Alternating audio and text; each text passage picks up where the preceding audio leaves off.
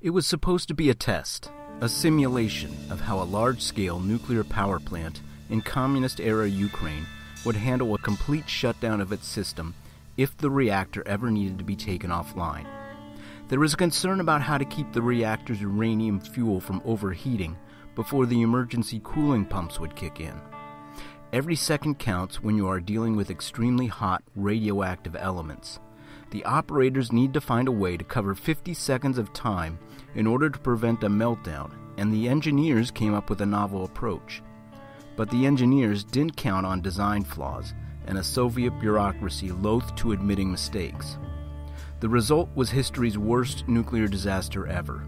Thousands sickened or dead from radioactive poisoning, nuclear fallout across 2 continents, and a land that is still uninhabitable today. This is the end, beautiful friend.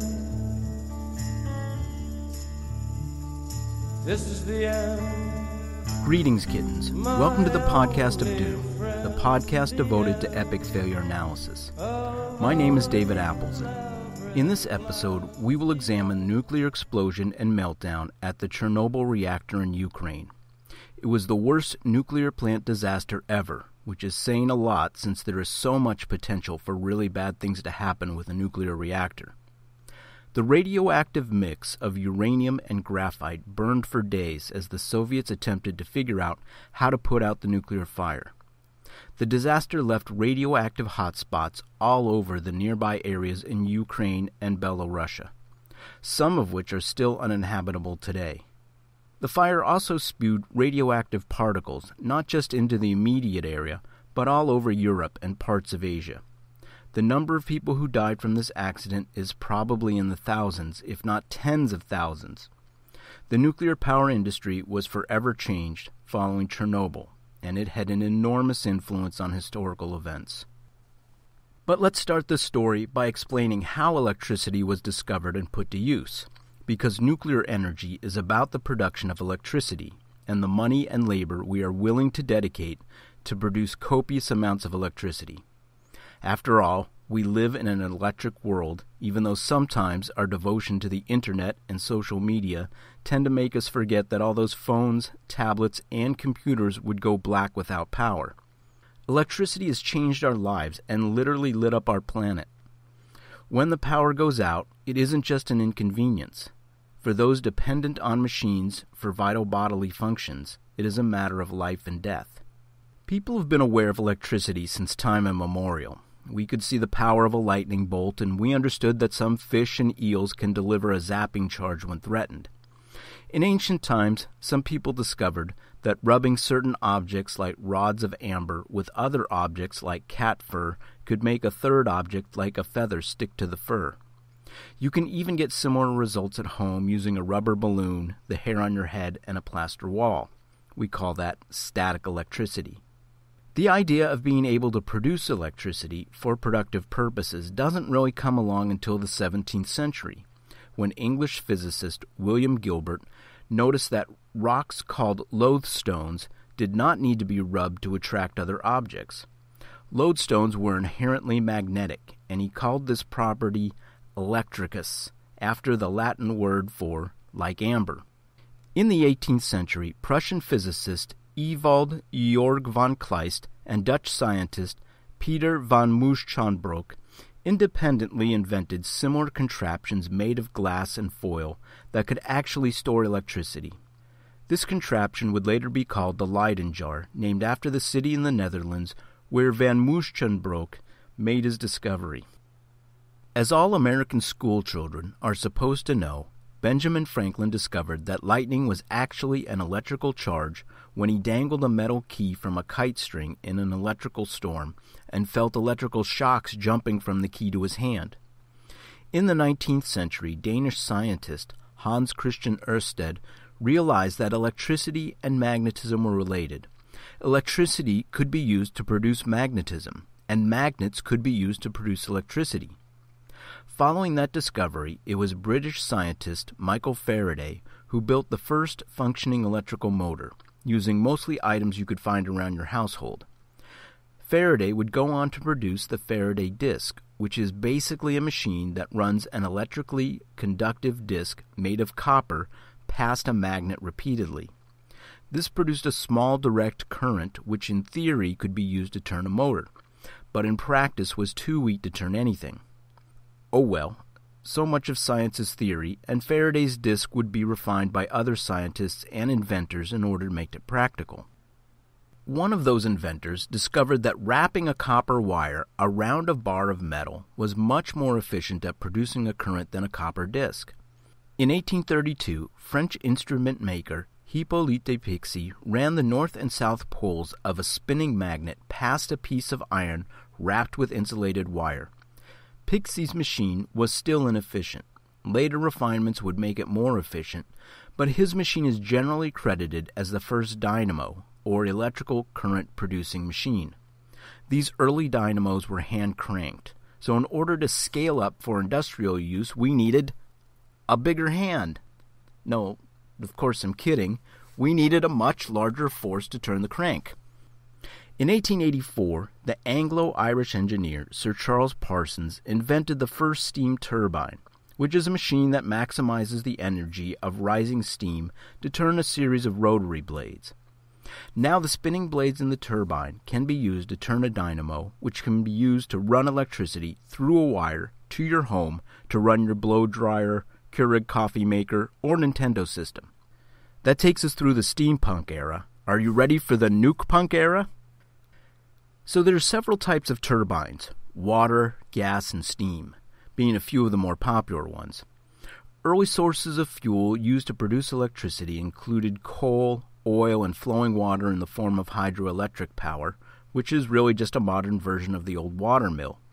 When the atom was split in the race to create the first nuclear weapon, its creators realized that the enormous energy released from nuclear chain reactions could be used to generate electricity. In fact, whenever a new invention is discovered, man immediately asks two important questions. 1, how can we make money off of this? And 2, how can we kill people with this? Question 2 is already answered, so let's look at how both the capitalistic West and communist East answered question 1. I will not review the history of how nuclear energy was discovered, as that was covered in episode 16, The Bombing of Nagasaki. If you're interested, I encourage you to listen to that episode, as it is a pretty fascinating story. In the summer of 1942, a real low point for the Allies during World War II, Russian physicist Georgy Flerov wrote a letter to Soviet leader Joseph Stalin, urging him to immediately invest in research on atomic energy, after he had noticed that the topic had completely disappeared from international scientific journals. Something was going on. The Soviet Union was falling behind in this important area of research, and Flerov did not want his country to miss out on the race to build a nuclear weapon. Stalin, who must have received plenty of similar petitions from scientists in other fields, took this one quite seriously. He appointed his right-hand man, Lavrentiy Beria, who was head of the secret police, to lead the atomic bomb project. Secrecy around the project would be of the utmost importance. Because so many of the Soviet Union's best physicists had been rounded up in the Great Purges covered in episode 25, Beria simply built a prison inside the prisons. In that way, the project's secrecy was kept from the other prisoners. A special ministry was formed to oversee the project called the Ministry of Medium Machine Building, which was overseen by the Ministry of Innocuous-sounding names.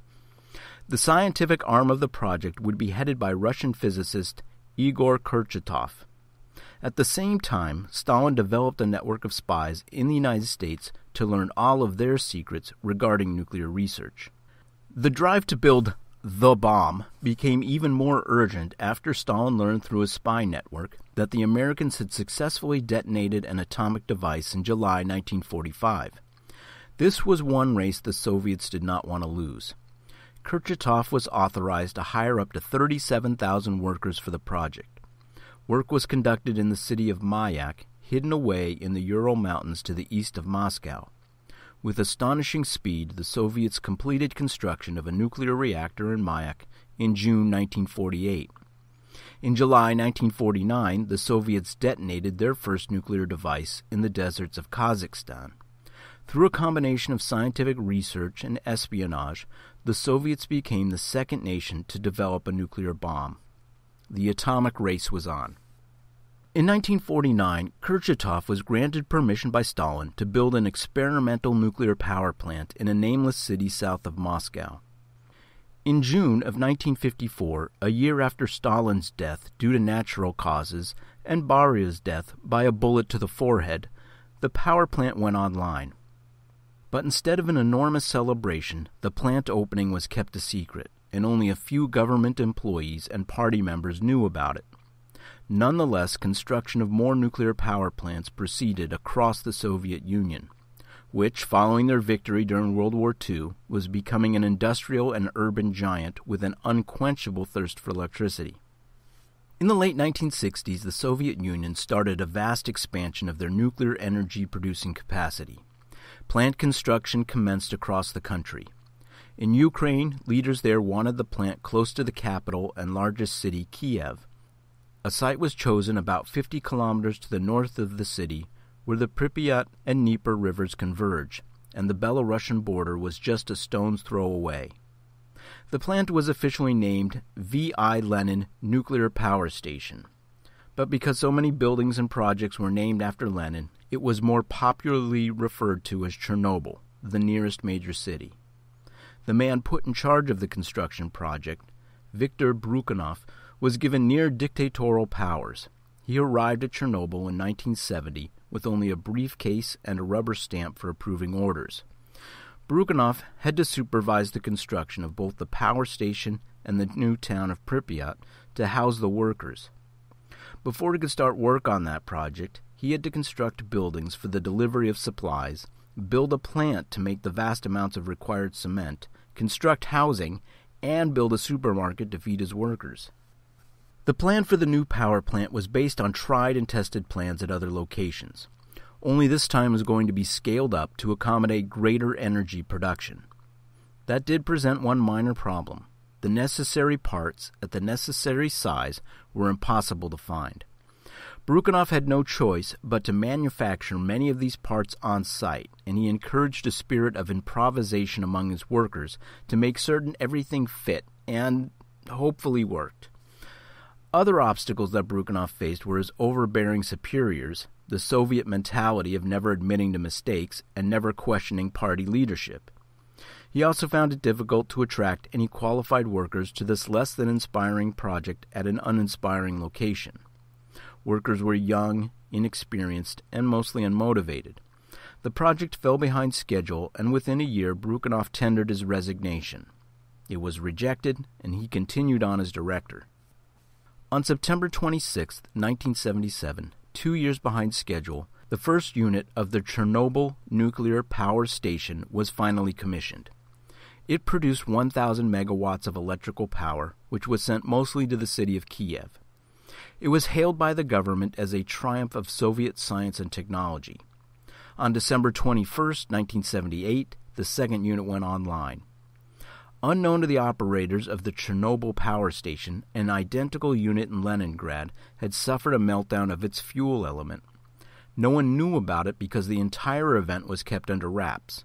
Mistakes were not discussed, and therefore there was no opportunity to learn from others' mistakes. Before we look at what went wrong at Chernobyl, let's examine how a nuclear power station works. Uranium is the heaviest naturally occurring element, and it has several isotopes or variations in structure. The main isotope, uranium-238, is slightly radioactive, but it cannot support a nuclear chain reaction. However, uranium-235 can support a chain reaction. But there's only one atom of uranium-235 for every 140 atoms of 238. When a neutron collides with the nuclei of uranium-235, it splits. When it does, it releases energy and produces elements with smaller nuclei that are often unstable. These are called fission products or radionuclides. In this process, more neutrons are released, which can split another atom, sustaining the atom-splitting cycle in what we call a chain reaction. If there is a critical mass of uranium-235, the chain reaction will occur so fast that there will be an instant explosion. That is how nuclear weapons work.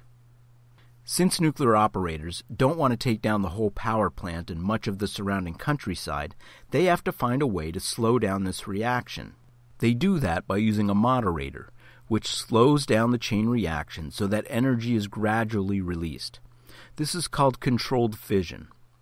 1 pound of uranium-235 can produce as much heat energy as 1,500 tons of coal, so it is more economical than coal or provides a better bang for your buck, if you'll pardon the expression.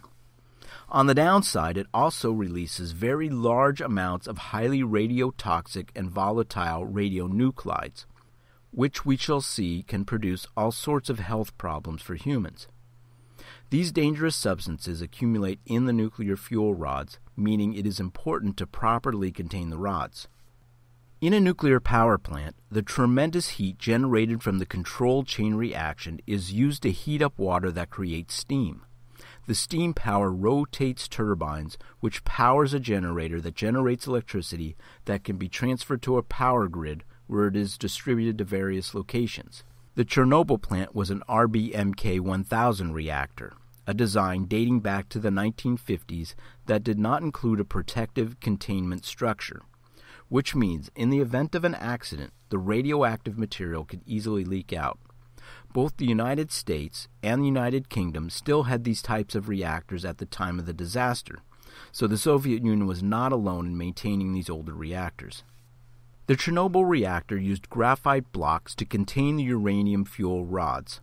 Graphite is a naturally occurring mineral known for having atomic properties similar to uranium-235, as well as a high melting point which is necessary when dealing with very high temperatures.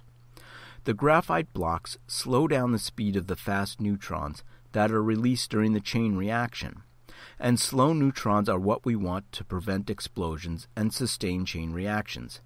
Graphite columns separate the fuel channels where the uranium rods are placed. In addition to the fuel channels, there are separate channels that contain control rods made of elements like boron carbide, which absorb the neutrons and prevent the generation of new neutrons which could start an uncontrolled chain reaction. These boron rods can be moved in and out of their channels and thus can be used to moderate the intensity of the chain reaction.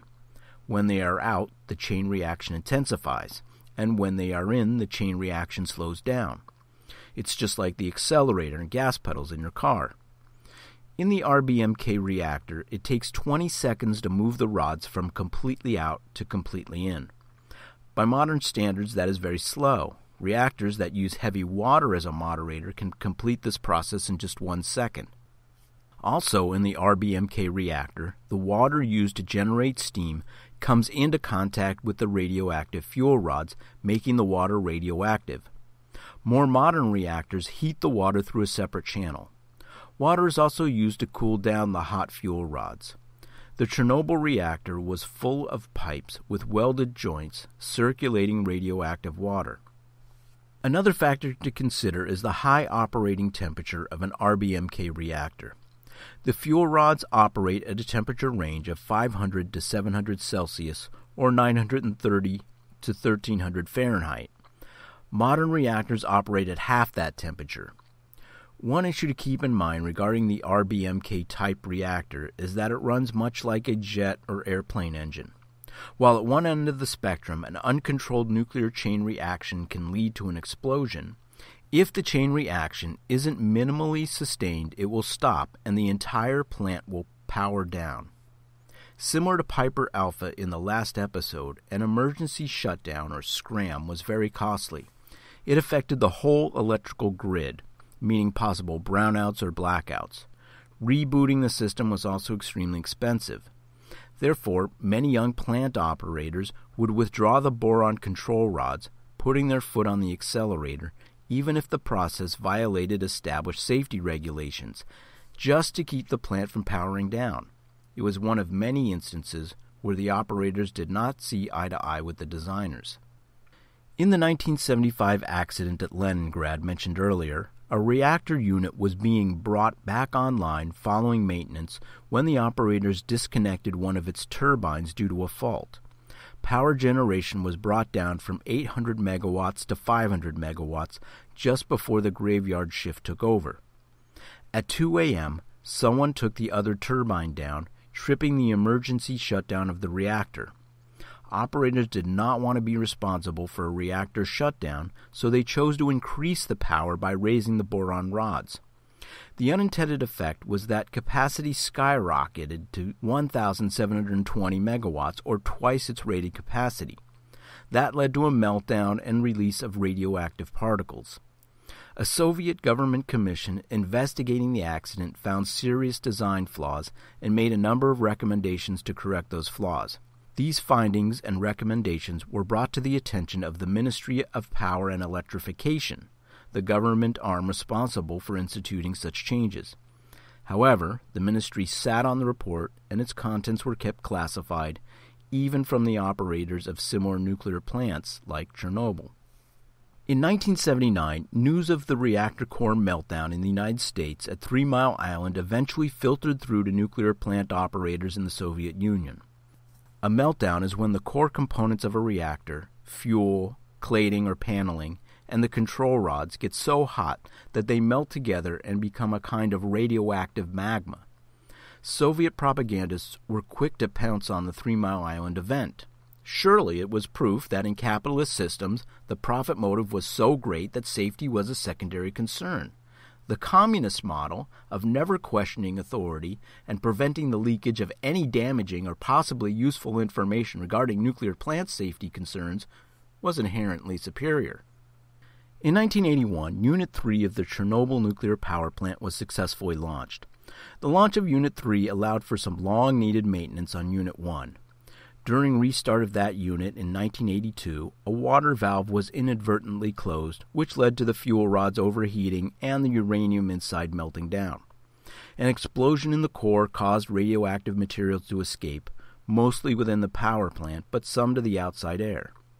No one was killed, but cleanup workers were exposed to radiation, and the streets of the small town of Pripyat were watered down as a precaution. Again, containment of news of the meltdown was so thorough that workers at the other power plant units were unaware anything had occurred. In December 1983, Unit 4 of the Chernobyl nuclear power plant was launched, while construction on 2 more units, 5 and 6, commenced. Those last 2 units would never be completed. One of the chief concerns of the RBMK reactor is that it requires a constant flow of water into the core. Without that continuous flow, the fuel would overheat and there would be a meltdown or explosion. Even if there is a shutdown, the fuel within the core would still be generating decay heat, which could also damage the core. The pumps that drive this continuous flow of cooling water rely on electricity generated by the plant's own turbines. No sense going outside the power plant when electricity is what you produce. In the event of a shutdown, the power supply can be switched over to the national grid.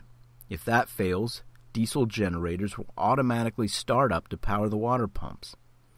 However, those diesel generators take about 50 seconds to gather enough energy to operate the massive pumps. 50 seconds can seem like an eternity when you're trying to prevent a nuclear meltdown. In case of an emergency, there are 6 tanks of pressurized water that can be injected into the core once the diesel generators are up and running. Unfortunately, the RBMK needs to continue pumping 37,000 tons of water per hour, or 10 tons per second, to cover the 50-second gap before the diesel generators come on. That, folks, is a problem, because anything short of 50 seconds risks a meltdown. Here's the solution the Soviets came up with.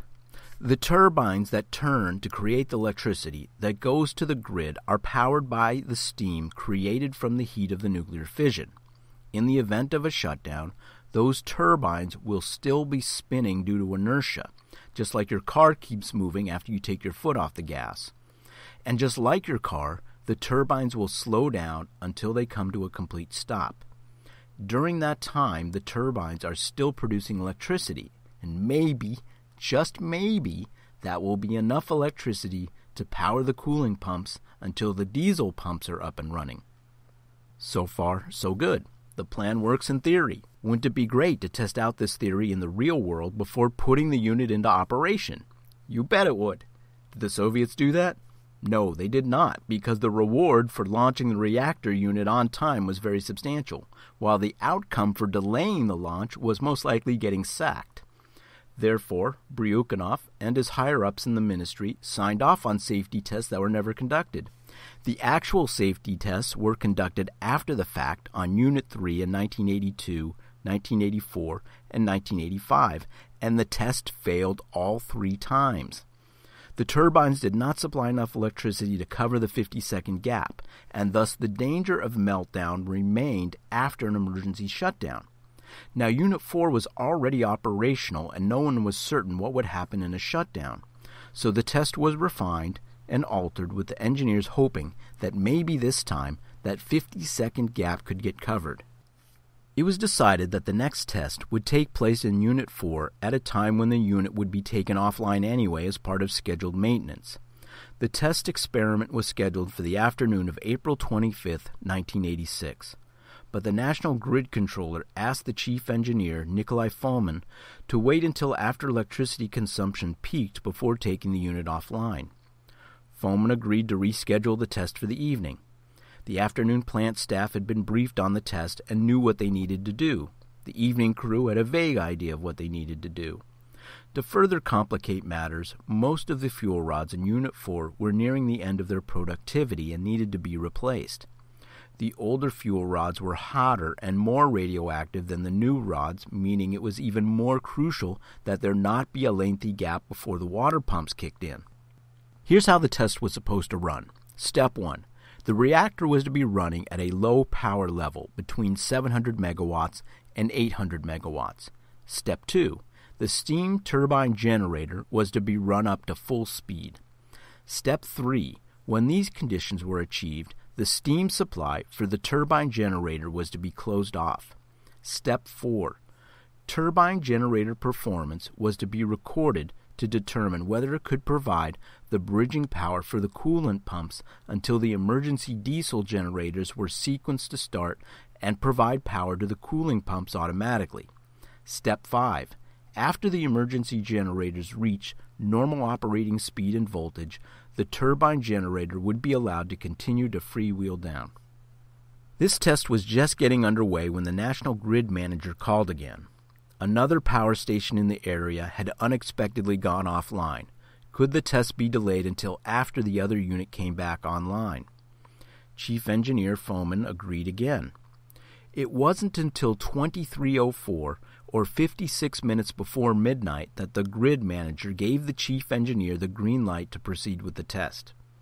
By this time, the evening shift were preparing to leave, and the graveyard shift was starting. No one on that shift had been briefed about the test. Not only that, but the notes the evening shift left for the graveyard shift were often indecipherable. In one phone conversation, an operator asked a plant supervisor, "What shall I do?" In the program, there are instructions of what to do, and then a lot of things are crossed out. The supervisor thought about it and responded, "Follow the crossed-out instructions." During the shift change from evening to graveyard shift, the plant power level decreased to 50%. The test proceeded, and at 5 minutes after midnight, the power had been brought down to 700 megawatts. At this point, the reactor suffered what is known as xenon poisoning, which sounds like something you might hear about in an ER room, but it is actually a nuclear plant condition where a byproduct of the fission process blocks the chain reaction, slowing down the process dramatically. This caused a precipitous drop in the power level. When that level had dropped to 500 megawatts, the reactor operator, Leonid Tuptanov, took action. But the consequences were not what he intended. He lowered the control rods, which had the effect of blocking more of the chain reaction. That caused the power plant level to plummet to just 30 megawatts, near shutdown mode, and not enough energy to run the water pumps. The power plant was now at 5% of the minimum safety levels.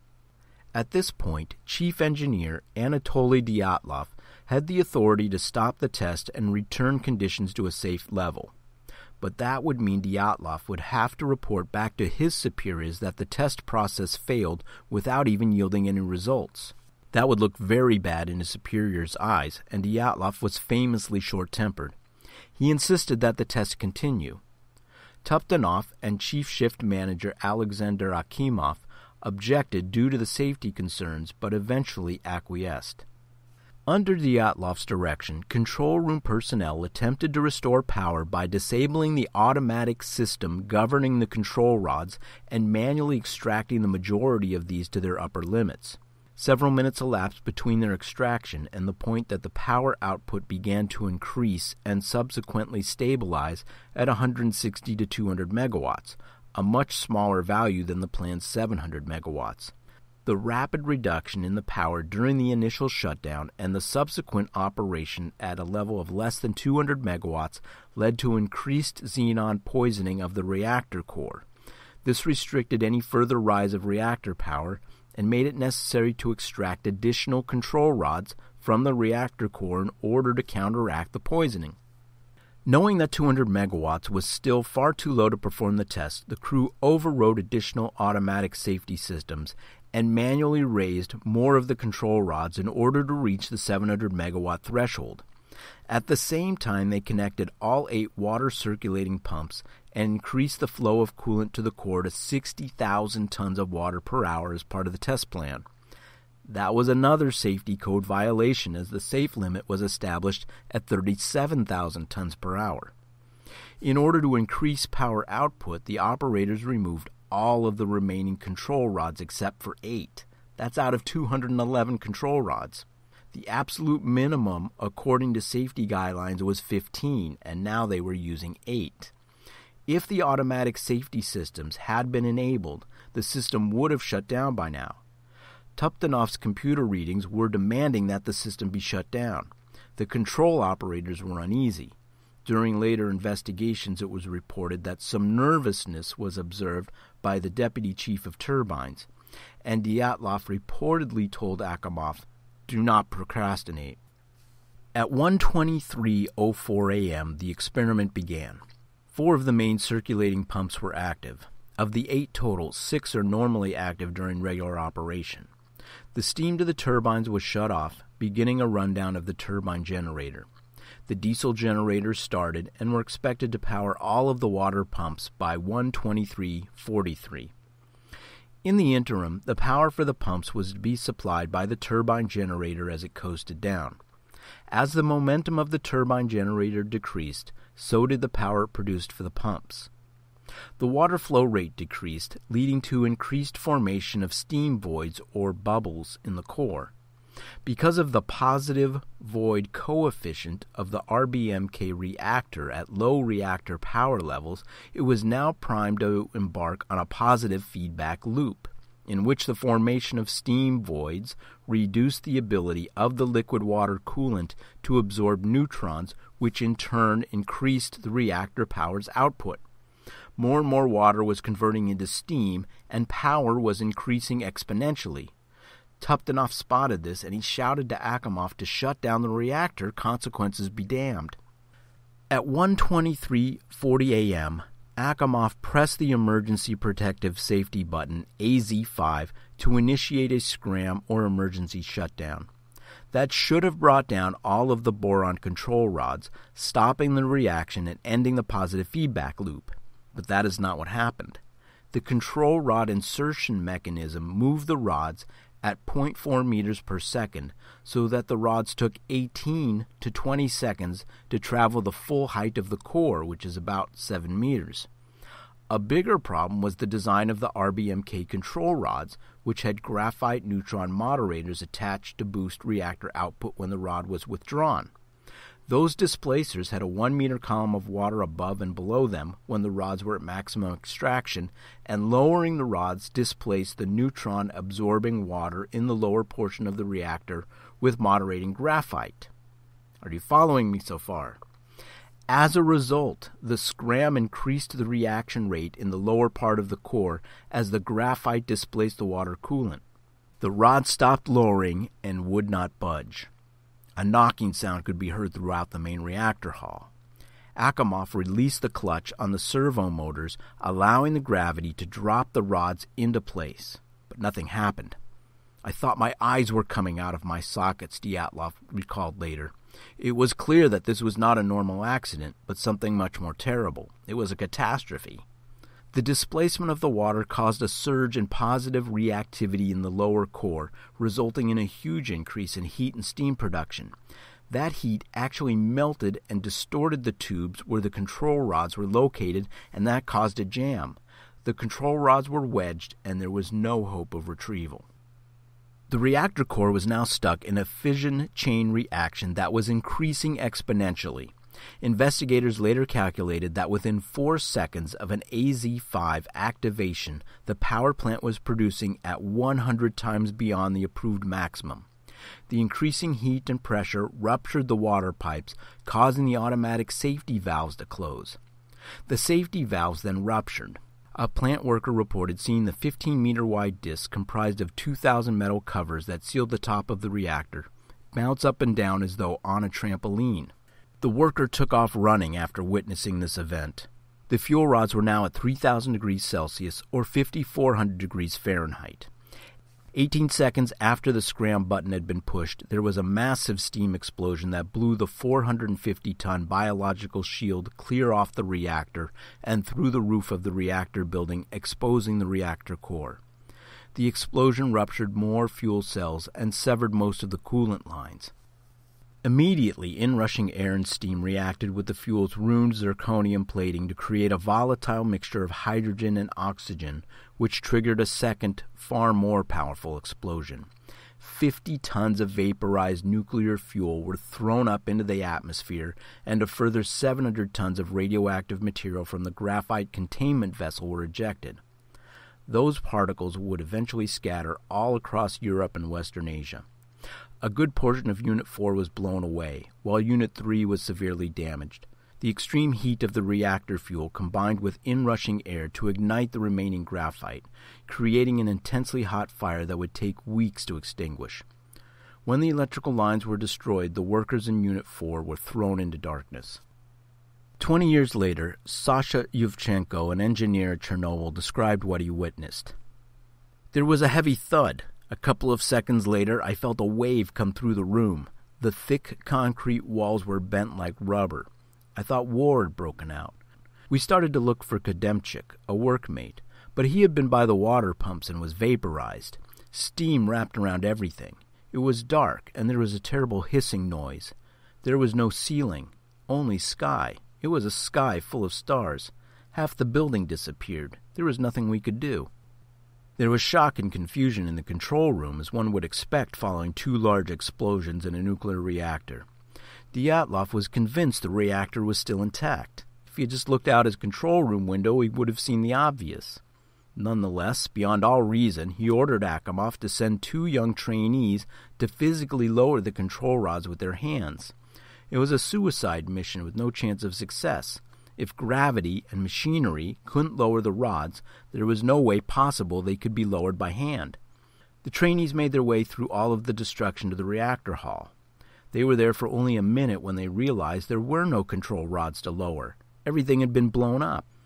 They returned to the control room tanned a deep brown from the radiation. A few weeks later, both men died. Dyatlov, who may have been delusional following the explosion, refused to believe the core was gone. Valery Perovchenko, the worker who had seen the reactor top bounce up and down before the explosion, now organized a search party in the aftermath. There was debris everywhere. Most of the workers were unaware that the debris contained chunks of uranium fuel and radiated graphite. Perovchenko and others desperately searched for their fellow workers until they reached the point of passing out from the radiation. A part of the roof had collapsed in the turbine hall of Unit 4, setting one of the turbines on fire and breaking an oil pipe. The burst oil pipe was spreading fire everywhere. Other plant operators worked furiously to remove oil tanks within the plant. They were able to get the tanks to a safe location outside. If the tanks had blown, it could have taken down Units 1, 2, and 3, causing meltdowns in those reactors. Shortly after the accident, firefighters arrived to try to extinguish the fires. First on the scene was a Chernobyl Power Station firefighter brigade under the command of Lieutenant Volodymyr Pravik, who died just days later of acute radiation sickness. The firefighters weren't told how dangerously radioactive the smoke and the debris were, and may not even have known that the accident was anything more than a regular electrical fire. Grigory Kamel, the driver of one of the fire engines, later described what happened. "We arrived there at 10 or 15 minutes to 2 in the morning. We saw graphite scattered about. Misha asked, 'Is that graphite?' I kicked it away, but one of the fighters on the other truck picked it up. 'It's hot,' he said. The pieces of graphite were of different sizes, some big, some small, enough to pick them up. We didn't know much about radiation. Even those who worked there had no idea. There was no water left in the trucks. Misha filled a cistern, and we aimed the water at the top. Then those boys who died went up to the roof. Vashchik, Kolya, and Volodya Pravik. They went up the ladder, and I never saw them again." The firefighters' immediate priority was to extinguish the fires on the roof of the power plant and the area around Reactor 4, to protect Reactor number 3 and keep its core cooling systems intact. Those fires were extinguished by 5 a.m., but many firefighters received high doses of radiation during their effort. The fire inside Reactor 4 continued to burn until May 10th. It is possible that well over half of the graphite burned out. The graphite fire was extinguished by a combined effort of helicopters dropping over 5,000 metric tons of sand, lead, clay, and neutron-absorbing boron onto the burning reactor, and injections of liquid nitrogen. Colonel Teletnikov, in charge of the second wave of firefighters, described his experience fighting the fire at Chernobyl like this. "I cannot tell you who told me about the radiation. It was a station worker. They all wore white uniforms. As we were putting out the fire, you had the impression you could see the radiation. First, a lot of the substances there were glowing, luminescent, a bit like sparklers. There were flashes of light springing from place to place as if they'd been thrown. And there was a kind of gas on the roof where the people were. It was not like smoke. There was smoke, too, but this was a kind of fog. It gave off a peculiar smell." None of the men Teletnikov sent to the roof survived, and Teletnikov himself died of radiation-induced cancer in 2004. The fire crews were all ignorant of how to fight a nuclear fuel fire. They had never been trained, because none of the top officials ever expected one. This led to a number of unnecessary deaths. The explosion and fire spewed hot particles of nuclear fuel, and also far more dangerous fission products into the air, such as caesium-137, iodine-131, and strontium-90. Residents of the surrounding area observed the radioactive cloud on the night of the explosion. The equipment used to put out the graphite fire included remote-controlled bulldozers and robot carts that could detect radioactivity and carry hot debris. Chief Investigator and Atomic Energy Deputy Director Valery Legasov said, in 1987, "We learned that robots are not the great remedy for everything. Where there was very high radiation, the robot ceased to be a robot. The electronics quit working." Viktor Brukhanov and his superior chief plant engineer Nikolai Fomin were told the radiometers were reading 1,000 Roentgens, a high level but not a lethal level of radiation. However, that was the top end of the radiometer device. The real level was calculated to be 8 times higher or extremely lethal. Brukhanov reported to Moscow that the reactor was intact when it wasn't. He assured them that Unit 4 would be back up and running in no time. Both he and Dyatlov waved off claims from panicked staff members that their readings were also off the scale. Within hours, Dyatlov became so sick from radiation exposure he could no longer work. Eventually, Brukhanov saw with his own eyes that Unit 4 was completely destroyed and radioactive materials were spewing out of the facility. He requested that the adjoining town of Pripyat be evacuated immediately. Moscow denied the request. They did not want to cause a panic. Without an evacuation order, the people of Pripyat began their day just as any other. Children went to school, people went about their business, those scheduled to work at the plant arrived for their shift, and even a wedding was held in the afternoon. One man showed off to the others the excellent tan he had acquired sunning himself on the roof that day. That night he was vomiting violently. But as the day went on, word got around about an incident at the reactor. There had been an accident and a fire. Children crowded around one of the local bridges to get a better view in what turned out to be one of the most radioactive spots in town. That evening, residents could see a glow coming from the stricken reactor. If it had been raining, the radioactive particles would have fallen to the ground and made the situation much worse. Soon police roadblocks appeared at all of the exits out of town. As residents grew more worried, many escaped by running through the forests. A commission was set up the same day to investigate the accident. It was headed by Valery Legasov and included nuclear specialist Evgeny Velikov, hydrometeorologist Yuri Israel, and radiologist Leonid Ilyin.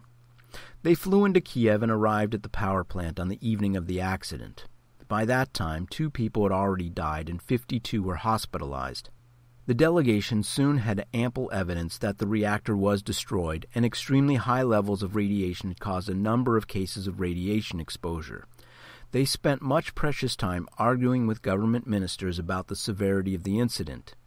In the early hours of April 27th, 33 hours after the initial blast, they ordered the evacuation of Pripyat.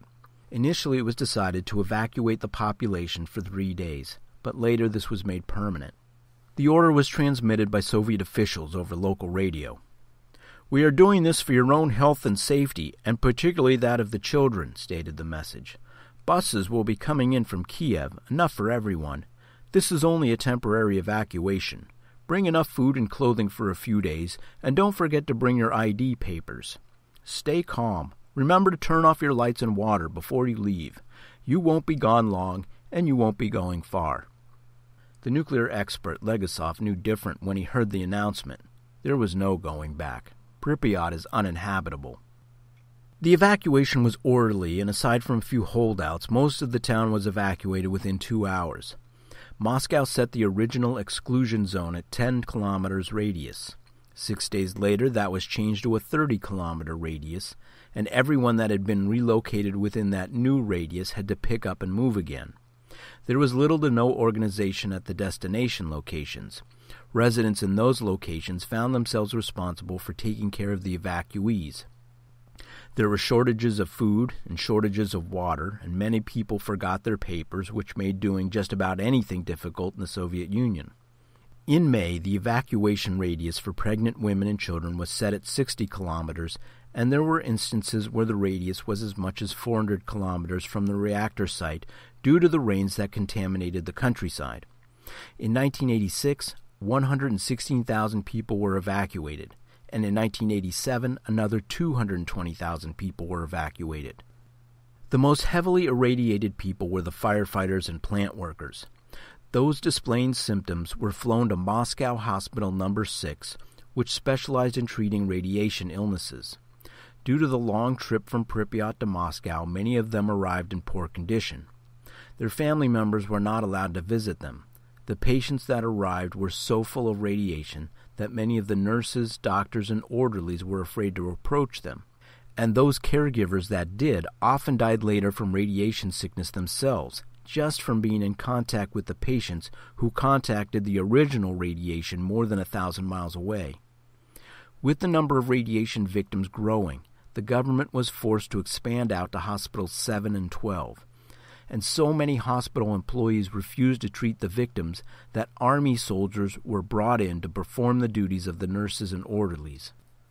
Lyudmila Ignachenko, a wife of one of the firemen who died after being transported to Hospital No. 6, remembered her husband's experience. "The doctors kept telling them that they had been poisoned by gas for some reason. No one said anything about radiation. My husband started to change. Every day I met a brand new person. The burns started to come to the surface, in his mouth, on his tongue, his cheeks. At first there were little lesions, and then they grew. But every day I would hear my husband say, 'Dead, dead. Tishura is dead. Titanok is dead. Dead.' He was producing stool 25 to 30 times a day, with blood and mucus. He became covered with boils. When he turned his head, there would be clumps of hair left on the pillow. The last 2 days in the hospital, pieces of his lungs, his liver were coming out of his mouth. He was choking on his internal organs. At the morgue, they had to cut up the suit he was buried in because his body had swollen so much." Not quite as glamorous as radiation exposure in the movies, no bulging muscles and climbing up walls with spider-like dexterity. This stuff kills, and it's a gruesome death. 2 months later, Lyudmila gave birth to their child. The baby lived for only 4 hours. She'd been exposed to a fatal dose of radiation emanating from her father. Approximately 100,000 people were examined in the weeks following the explosion, and 18,000 of those required hospitalization. More than 5,000 doctors, nurses, and other healthcare providers were needed to take care of them. Radiation at that time and place was measured in Röntgens, named after the German physicist Wilhelm Röntgen, who discovered X-rays. Humans and other living creatures are exposed to radiation on a daily basis, with the most common source being the sun. But aircraft, industry, rocks, and some foods emit radiation in very minute amounts. The typical human receives 23 micro-Röntgens per hour, a totally harmless amount. A chest X-ray will deliver a dose of 0.8 Röntgens, which is equal to the annual dose limit for a radiation worker set by the U.S. Nuclear Regulatory Commission. So try not to go wild on those chest X-rays. The limit for the general public is much lower at 0.1 Röntgens. Following the explosion at Unit 4, the hotspots were measuring at 30,000 Röntgens per hour. Just 500 Röntgens received over 5 hours is considered a fatal dose. The volume and intensity of radioactive particles thrown into the atmosphere on the night of the explosion was equal to anywhere from 10 to 40 Hiroshima bombs. That doesn't include the hundreds of tons of reactor fuel and graphite that landed all over the plant. Ionizing radiation, the kind of radiation we're talking about, displaces neutrons from atoms. Ionizing radiation causes cellular degradation due to damage to DNA and other key molecular structures within the cells and various tissues. This destruction affects the ability of cells to divide normally, which in turn causes the symptoms. The onset and type of symptoms depend on the radiation exposure. Relatively smaller doses result in gastrointestinal effects such as nausea and vomiting, and symptoms related to falling blood counts and predisposition to infection and bleeding. Relatively larger doses can result in neurological effects and rapid death. Treatment of acute radiation syndrome is generally supportive with blood transfusions and antibiotics, with some more aggressive treatments such as bone marrow transfusions being required in extreme cases. Cancer is a common long-term effect, but in the worst cases at Chernobyl, bone marrow transfusions would not take because of the cellular damage already endured. Symptoms manifest in many ways. Destruction of white blood cells harms the body's natural immune system. Destruction of red blood cells prevents blood from congealing, a necessity for recovering from injury. Gastrointestinal symptoms include vomiting, loss of appetite, and abdominal pain. Intestinal infection can lead to death. Neurovascular symptoms include dizziness, headaches, and a decreased level of consciousness. The most noticeable symptom is the burning or blackening of the skin, starting from deep within the skin and moving out to the surface. Because ionizing radiation can damage DNA strands, it may also cause mutations which can be passed down to offspring. Following the evacuation of Pripyat, the Soviets could concentrate on extinguishing the graphite fire at Reactor 4. Helicopter pilots were actually withdrawn from their assignments in the Afghanistan war to assist in the effort at Chernobyl, where they dropped sandbags into the molten crater. The first few crews suffered radiation sickness after only a few hours, as they hovered 200 meters above the fire in temperatures up to 200 degrees Celsius, dropping the sandbags by hand.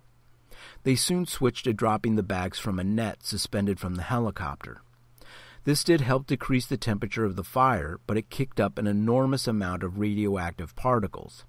Sandbags were dropped for the next 4 days until Soviet scientists realized the weight of the sand might actually collapse the foundation of the reactor, leading to a far worse scenario that might render Ukraine and Belarus uninhabitable. Legasov and his associates came up with a two-pronged approach to combat the foundation collapse. The first part called for draining the pressure suppression pool below the reactor, which had filled with radioactive water from broken pipes. The second part called for injecting liquid nitrogen into the ground beneath the reactor to harden the ground. That would strengthen the foundation and cool the superheated core. So far, so good. 3 extremely courageous volunteers stepped forward to drain the suppression pool. Courageous because draining the pool required hand-turning 2 valves in the basement submerged under the highly radioactive water.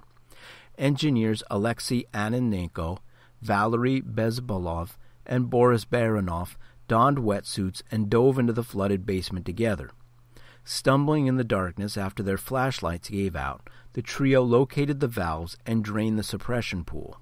Every English-language book and article states that all 3 divers died shortly after opening the valves. However, British author Andrew Leatherbauer refutes this, providing evidence that one died a natural death in 2005 and the other 2 are still alive.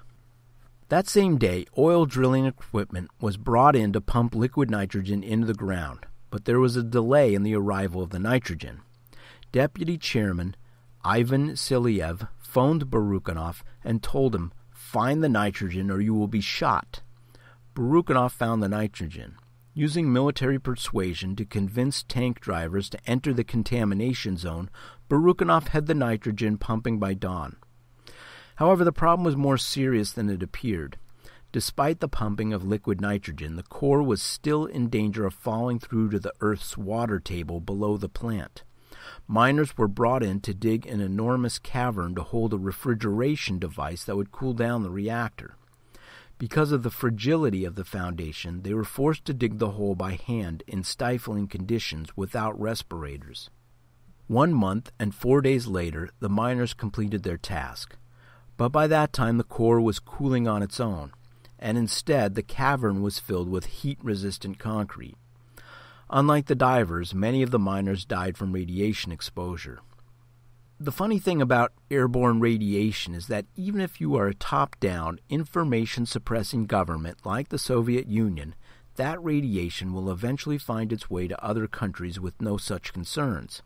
53 hours after the accident at Unit 4, physicists in Sweden detected a radioactive plume over their country, and they published a detailed map of the fallout and gave advice to individual households about contamination risks and necessary protective measures.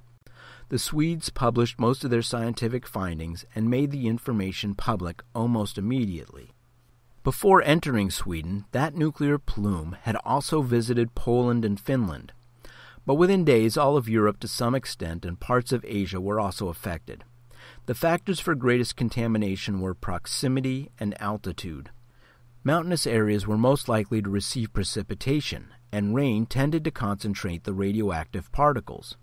Ukraine, Belarus, and Russia had the highest rates of contamination, but areas like the Alps, the Scottish Highlands, and the Scandies in Sweden also received high amounts of radiation.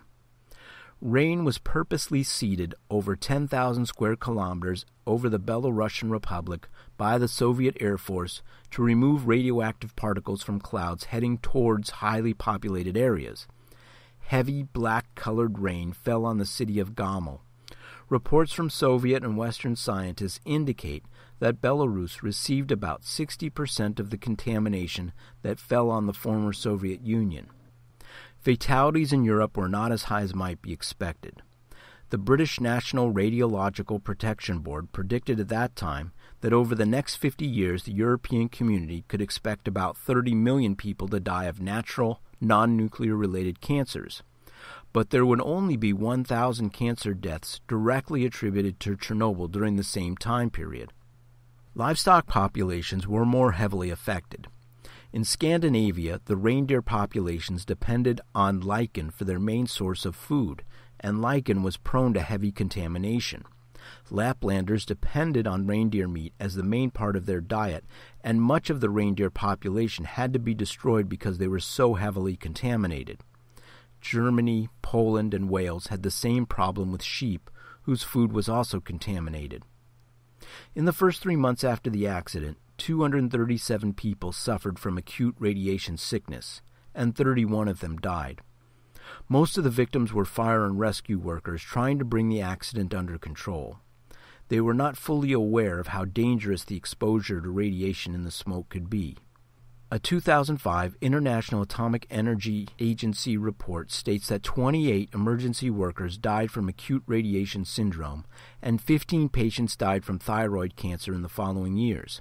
And it roughly estimated that cancer deaths caused by Chernobyl may reach a total of about 4,000 among the 5 million persons residing in the contaminated areas.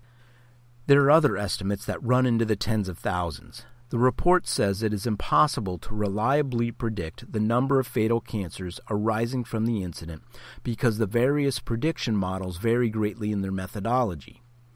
Greenpeace claimed the number of deaths ranged from 10,000 to 200,000, while the New York Academy of Sciences stated in a report the number was 985,000.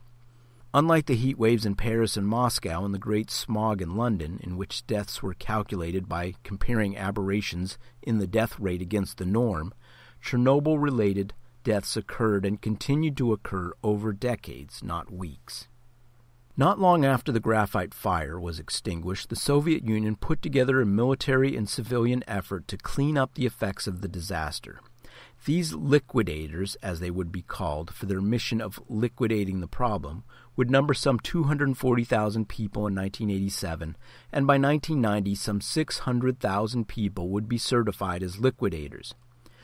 Dams were built to block radioactive particles from entering the drinking supply. An entire forest, nicknamed the Red Forest because of the color the trees turned after dying, was completely buried. Helicopters sprayed the ground of the contaminated area with a special polymer resin to trap the radioactive dust.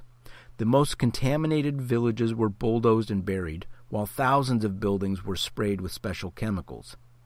300,000 cubic meters of contaminated dirt was dug up and buried in a remote location and then covered with concrete. Grigory Medvedev, a nuclear inspector who worked at Chernobyl and wrote a prize-winning book on the subject, described what he witnessed during the cleanup. "I saw soldiers and officers picking up graphite with their hands. They had buckets and were collecting it by hand. There was graphite lying around everywhere, even behind the fence next to our car. I opened the door and pushed the radiometer almost onto a graphite block. 2,000 roentgens an hour. I closed the door. There was a smell of ozone, of burning of dust, and of something else. Perhaps this was what burnt human flesh smelled like." Liquidators were told by government officials not to have children for the next 5 years because of the dangers posed by their exposure to radiation. Most ignored this recommendation. The Unit 4 reactor was far too contaminated to be moved or buried. Instead, it was decided that the entire structure would need to be contained within another larger structure, nicknamed the sarcophagus by those who built it. It was one of the most difficult civil engineering tasks in modern history, owing to the scope of the project and the short time in which it was completed. Robots were used to clean up the contamination on Unit 3 until most of the robots broke down from radiation exposure. When that failed, military reservists were sent in to do the work the robots could not complete. They were limited to working on the roof for only 40 seconds at a time, as anything beyond that time would be fatal. They wore lead-plated suits that could only be used once because of the high radiation exposure. The sarcophagus was completed by November of 1986. It contained 400,000 cubic meters of concrete and 7,300 tons of steel reinforcement. It was not a complete seal, as that would have built up dangerous pressure inside. However, many of the leaks were caused just by the sagging weight of the structure. Combined with the accident in Fukushima, Japan, the nuclear industry in Western nations has suffered a reverse. Countries such as Germany, Belgium, and Lithuania have adopted policies of nuclear phase-out, while Asian nations such as China, South Korea, Vietnam, Indonesia, and India are expanding their nuclear power industries. Japan, Great Britain, and the United States have vastly slowed down their nuclear power capacity and in some cases have stopped building nuclear power plants altogether. Once the dangers of nuclear-generated power were brought to light, the public rapidly lost their appetite for electricity generated from nuclear fission. It's quite possible that the Chernobyl crisis contributed to the downfall of the Soviet Union, one of history's largest empires. According to former Soviet leader Mikhail Gorbachev, The Chernobyl explosion was a turning point that opened the possibility of much greater freedom of expression to the point that the system as we knew it could no longer continue. Gorbachev introduced his policy of glasnost, or openness, of ideas and expression shortly before the Chernobyl explosion. He considered it a remedy for the widespread censorship and government secrecy inherent in the Soviet system. To Gorbachev, Chernobyl proved the wisdom and necessity of glasnost. The explosion and widespread publicity that ensued, he claims, made absolutely clear how important it was to continue the policy of glasnost. Gorbachev inaugurated glasnost as a way to counter the system of secrecy advocated by his opponents. But Chernobyl would be the ultimate test of that openness. Remember, most Soviet citizens didn't even know about the explosion and meltdown at Chernobyl until after the Swedes reported it. Once people learned about the scope of the disaster, the dangers of radiation, and the cover-up by their government, many became panicked and suspicious. They had been told all their lives that the Soviet Union was the most powerful nation on earth, and that the Soviet system was infallible. Once people realized the dangers they had been exposed to and how little their government did to prevent it, they lost trust in their leadership. Even after Stalin had killed tens of millions of people, they had still maintained their trust, right up until glasnost and Chernobyl destroyed it. The disaster at Chernobyl was entirely preventable, but so many errors and oversights along the way make it difficult to determine which action contributed to the problem more than the others. The Chernobyl plant was already outdated when it went online, and other reactors in other countries could move the control rods much faster and get the nuclear fuel cooled much quicker.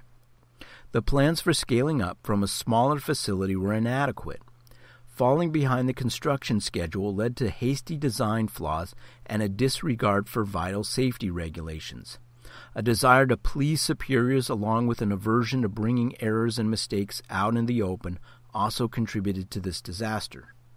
Designers and operators waited too long to conduct this crucial test. An arrogant chief engineer, under pressure from his Moscow superiors, made one poor decision after another and refused to recognize events that were clearly in front of him. Firefighters and other responders were ill-prepared to fight a radioactive fire at the nuclear power plant. Evacuation orders took too long to implement, and evacuees were harmed by the government's veil of secrecy. Other nations were not notified about the radiation leak and did not find out until Sweden detected it. Emergency personnel were not prepared to handle radioactive patients, and the effort to contain the destroyed reactor was characterized by a blatant disregard for the health and safety of the cleanup workers. Chernobyl may win the Podcast of Doom prize for ignoring every single lesson learned in previous incidents. Congratulations. Thank you for joining me for the Podcast of Doom. Please feel free to comment regarding your thoughts by emailing me at podcastofdoom@aol.com or visit me at www.thepodcastofdoom.com. I've received a lot of great episode suggestions, and I want all the listeners to know that I am making great use of those suggestions. I am sure it is no surprise that Chernobyl was suggested as an episode by several listeners. I'm still collecting your questions for a Q&A segment. I'm sure there must be something on your mind that you've been wondering about. I recently just added a couple of posts on the Facebook page regarding the fire at Grenfell Tower. That is looking to be a major tragedy, and others posted that there are similar towers to Grenfell all around the world. So again, you can email me at podcastofdoom@aol.com or go to the comments section of the website at www.thepodcastofdoom.com or reach me via Facebook by searching for The Podcast of Doom. Next time, we will explore two ship explosions. The first involved two vessels colliding in the harbor of Halifax, Nova Scotia. The second took place in Texas City, Texas, when a fire started in the cargo hold of a ship carrying 2,200 tons of ammonium nitrate.